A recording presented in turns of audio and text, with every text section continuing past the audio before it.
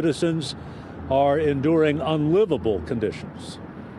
Need you to take action. After describing living conditions, some of which you see here in these pictures provided by residents, I asked Rhonda Berry-Deer what it's like there. Hell. Excuse my French, but that's what it is. It's basically hell. Specifically, rodent infestation, broken sewage lines, mold, poor plumbing. Although recent waterless days are over, there's a steady stream of complaints, more than 24 more since a Monday night gathering of growing concern. The property needs to be shut down. They need to be made to stop leasing units because it's not a safe environment. Ms. Berry-Deer. That's the message she took to City Hall today in a desperate plea for intervention.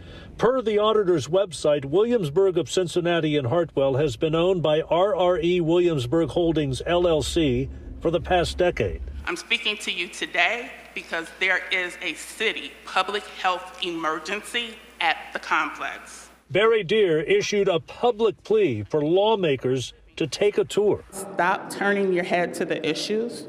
Come out to Williamsburg, walk the property, see it for yourself, speak to the residents, hear their stories. It will break your heart.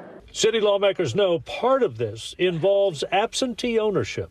And that's an ongoing problem all across the city as out-of-state, out-of-town landowners, landlords who are not taking care of their property. What can be done about that? And so we have to first check with them and see if they will comply. And that, of course, involves a certain period of time. We are told the city's legal team is determining what can be done, the next legal steps involved in all this. The vice mayor telling us inspectors are on it, that the city is not just sitting idly by about this, that they intend to help those residents. Live at City Hall, John London, WLWT News 5. John, your heart just goes out to those residents. What can you tell us about how management at the complex is responding to all of this? Well, property management has not responded to our message at all. We do understand, though, that Rhonda Berry-Deer is either meeting with or will meet with the property owners, so that is a new development. That came about late this afternoon, so the ripples have turned into waves on this. We'll see what comes of it. John London live for us at City Hall tonight. Thanks so much, John. Happening right